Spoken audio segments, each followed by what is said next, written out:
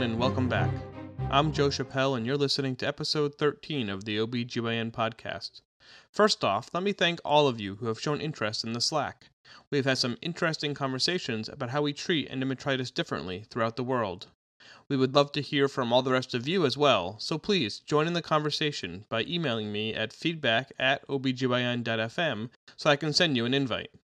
Today, we are taking a little break from puerperal fever to have Dr. Sarah Kim back to talk to us about delayed cord clamping.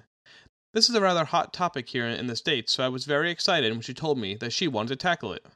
So, today, I'm going to get out of the way and have her tell us all about it. So let's get started with episode 13, Delayed Cord Clamping. In January of this year, American College of Obstetricians and Gynecologists came out with revised recommendation regarding the timing of umbilical cord clamping after birth. Its publication has brought this topic to the forefront, and numerous pieces have been written about it, even in places like the New York Times. Because this has penetrated into consciousness of the general public, I thought it would be interesting to discuss the history and literature of cord clamping. So, let's delve into this topic a bit further. While the actual practice of obstetrics may be more of a recent phenomenon, documentation of labor and delivery of babies goes way back to the time of cave paintings. One of the first mentions of the placenta and umbilical cord was in the 5th century BCE with Hippocrates and Galen. They proposed that the importance of the placenta was to provide nutrition to the baby in utero.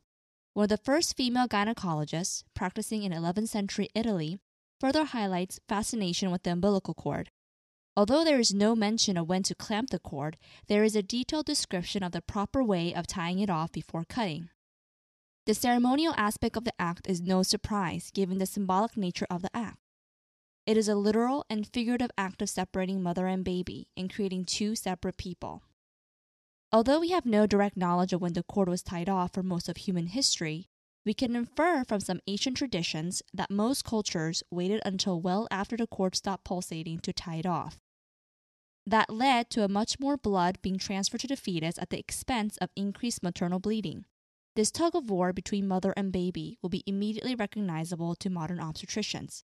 This is something that we deal with all the time, whether it is in cases of preeclampsia or PPROM.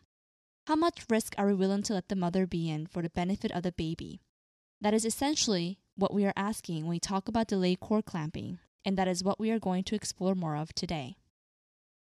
The change from cord clamping after pulsation stops to immediate clamping began in the 1700s.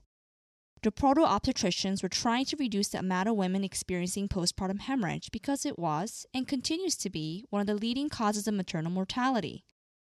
In order to combat it, the active management of the placenta was created. It entails uterine massage, cord traction, and in modern times, the administration of oxytocin or other urotonics. Active management of the placenta has been shown to decrease blood loss from delivery. This is still true today, and many providers use some or all the mentioned techniques at delivery. Typically, active management requires immediate cord clamping because the sooner the placenta is delivered, the less the bleeding. This caught on quickly in the 1700s, and soon it was considered primitive to wait to cut the cord. And some went so far as to say that early clamping and active management would, quote-unquote, spare the bed linen from being soiled by blood. However, not everyone agreed with this philosophy, and there were still plenty of people who advocated for the traditional method of placenta management and its ability to allow the cord to stay patent for longer. The dangers to the child, of which we'll get to soon, were known then as well, and Erasmus Darwin, writing in 1801, opined that clamping early is quote-unquote to tying and cutting the navel too soon is very injurious to the child. In any case, the advocates of immediate cord clamping appear to have won out, because by modern times, immediate cord clamping was the norm in most places. But why? Well, it comes back to postpartum hemorrhage. So let's look at one of those studies to see how much of an effect it has on blood loss. One of the most famous studies is known as the Hinchinbrook trial, which was published by Jane et al. In 1998. They demonstrated exactly what the obstetricians from the 1700s and 1800s had known, that active management of the placenta decreases blood loss. In particular, their protocol involved giving oxytocin within 2 minutes of birth, along with immediate cord clamping and traction of the cord to deliver the placenta. They found a 60% reduction in postpartum hemorrhage in women who had active management.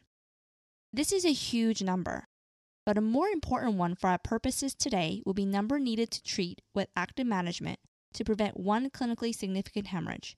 However, we will want to define that.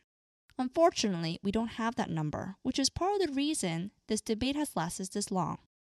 Now, the Hinchinbrook study is one of many that shows the maternal benefit of active placental management, and with numbers as large as 60%, it is not surprising that immediate cord clamping was a recommended practice by most academies and colleges. Moving on to the fetal effects, as early as the 1940s, there were papers that suggested that immediate cord clamping resulted in higher rates of neonatal anemia. However, the next 60 years did not produce much research in delayed cord clamping. But starting again in the late 1990s and early 2000s, several groups began to look at it again. There are a lot of papers here, so today I'm going to focus on some meta-analyses because they have had the greatest impact on the current recommendations. So let's start by looking at the potential benefits in preterm infants. A meta-analysis performed by Rabbit et al. In 2012 looked at 10 randomized controlled trials that examined the effect of umbilical cord clamping at different times in infants born before 37 weeks gestation. While there were variations of how long each study waited before clamping the cord, delayed clamping was, generally speaking, defined as waiting at least 30 seconds prior to clamping in both vaginal and cesarean deliveries. The overall finding from the meta-analysis was that delayed cord clamping allowed more placental transfusion for preterm neonates, upwards to an increase in blood volume by 8 to 24%, and was associated with a decrease in intraventricular hemorrhage, need for blood transfusion, low blood pressure, and necrotizing enterocolitis. As mentioned before, studies use different cutoffs and had different ways to quantitatively measure blood volume and other outcomes, which make it difficult to directly compare them. Even so, the overall consensus from the meta-analysis was that the benefits of delayed cord clamping in preterm infants outweigh potential risks in the immediate postpartum period. In 2006, Mercer et al. Published another study that looked at the effect of delayed cord clamping on the bronchopulmonary system. The study also looked at the rate of late-onset sepsis, which they defined as an infection with positive blood culture in infants greater than 72 hours of age. What they found was that there were no significant difference in bronchopulmonary dysplasia between immediate versus delayed clamping. Moreover, in the delayed clamping group, there was found to be no case of late-onset sepsis, whereas there were 6 in the immediate clamping cohort. This offers support to one of the potential benefits in delayed cord clamping, which is transfer of more progenitor cells and immunoglobulins with the increase in blood volume, resulting in the development of a more robust immune system. The benefit of delayed cord clamping may not only be seen immediate postpartum, but also long-term, as demonstrated by another study by Mercer et al. In 2010. This study was in essence a continuation of the prior one, but followed the infants to 7 months. After controlling for confounding factors, brief delay of 30 to 45 seconds with the infant held below the level of the placenta was found to have higher Bailey score, which is a way to measure development in infants. While this offers a glimpse of the potential long-term benefits of delayed cord clamping in preterm infants, further research needs to be done as this study was very limited by power, as many participants were lost to follow-up. The data on preterm infants has been circulating for a while, but what about term infants? A meta-analysis 2013 by McDonald et al. Looked at 15 trials involving term infants and saw no significant difference in APGAR scores or neonatal intensive care unit admission. However, hemoglobin concentrations were significantly lower in the early clamping group in the immediate postpartum period.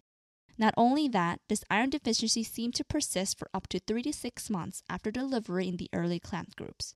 Based on these and other studies, there has been a growing consensus that delayed cord clamping of some duration imparts significant benefits to preterm neonates and also some milder benefits for term neonates.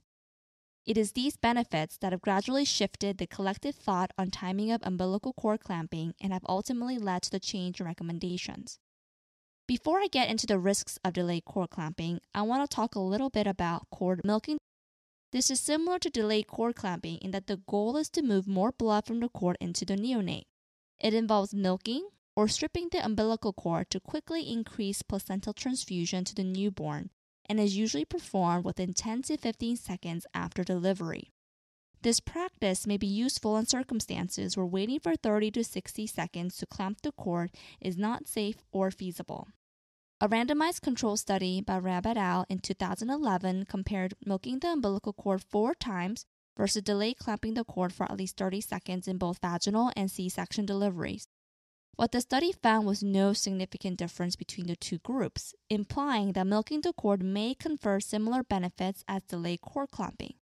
The same group followed this cohort of participants for up to 3 years to assess whether there are long-term neurodevelopmental effects between milking and delayed cord clamping. The publication in 2015 suggested that due to the small number of participants, a definitive conclusion was difficult to make, but there seemed to be no adverse effects of differences between the two groups. Now that we have discussed the benefits of delayed cord clamping, let's talk about the risks. As we let more blood transfer from the placenta to the neonate, it is reasonable to be worried about both polycythemia and neonatal jaundice. However, the data on both is mixed. A randomized control study by Sago et al. In 1972 saw an increase in bilirubin levels and polycythemia when comparing immediate versus delayed clamping, and cited this as a reason to not perform delayed cord clamping. And the meta-analysis by Rabb et al. That we talked about earlier found a similar increase in hyperbilirubinemia in preterm neonates that they examined, although the study was not powered for that outcome. Again, similar findings were made regarding term infants by McDonald et al. In 2013, where significantly fewer term infants in the early clamping group received phototherapy, even though clinical jaundice numbers was not statistically different. Lastly, Mercer et al. Published a 2017 study comparing bilirubin levels in term infants between delayed clamping of 5 minutes versus immediate clamping with measurements of blood at 24 and 48 hours and found no significant difference in hyperbilirubinemia or symptomatic polycythemia. Please take note that institutions differ in the cutoff for treatment of jaundice, which may affect comparisons between papers. Regardless, due to this small increase in jaundice, ACOG recommends ensuring adequate resources to treat jaundice in institutions that will be practicing delayed cord clamping. So after looking at the data, it would seem that at least for the neonate, the benefits outweigh the risks. For mothers, I don't think there is enough data out there to say for sure. But if you are lucky enough to deliver in a setting where medications to control uterine atony and blood for transfusions is available, then there is probably no increase in maternal mortality to delayed cord clamping. In places where women still die from postpartum hemorrhage, I think that the value proposition is probably a lot less clear. For developed areas of the world, though, the balance is shifting towards delayed cord clamping, with several colleges and institutes now recommending it.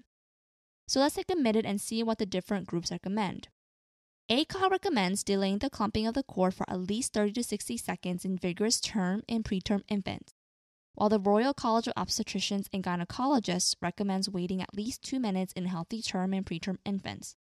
And the WHO recommends not clamping the cord any earlier than 1 minute in both term and preterm infants.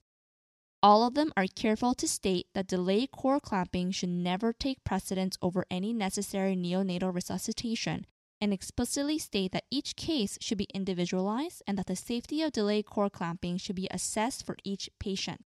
Lastly, none of these agencies supports or recommends milking the umbilical cord because there is not enough data for either its benefits or risks.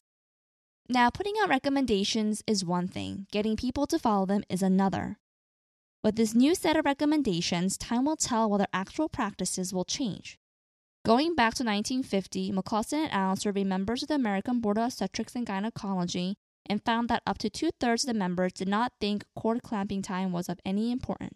And a survey from several different countries performed in 2009 found that only 53% practiced delayed cord clamping, and 37% have never performed it. In some of the institutions that have tried to change protocols to emphasize delayed cord clamping, they have found it difficult to change the customary practice. Adoption of delayed cord clamping may or may not happen quickly, and there is still ongoing research in this area.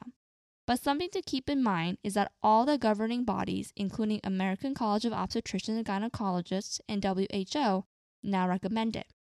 So if it is not something that you currently utilize, you should think about what reasons you have for not doing it and consider making a change.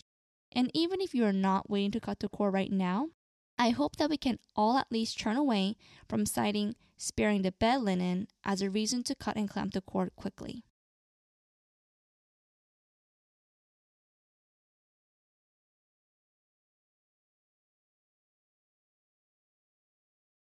Thank you again, Dr. Kim, for a great episode.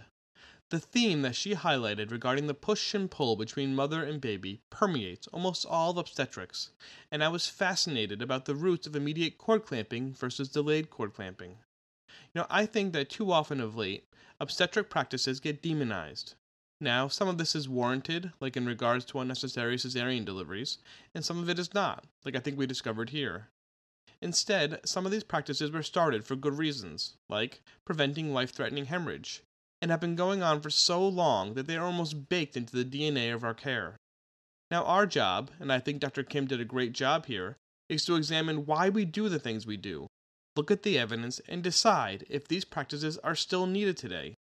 I think that most of us would agree that a maternal mortality due to hemorrhage is far worse than a slightly anemic baby, and so the hard part here is crunching that number needed to treat data. And now unfortunately we don't have enough data to come up with a concrete answer, and so it has to be case by case. And I think that Dr. Kim hit it on the head when she said that in places where we can control hemorrhage with other means, that delayed cord clamping and a less aggressive management of the placenta is probably appropriate. And in places that can't deal as well with those cases of hemorrhage, that maybe active management of the placenta is still needed. After all, it was invented in the first place in an era without uterotonics or safe blood for transfusion.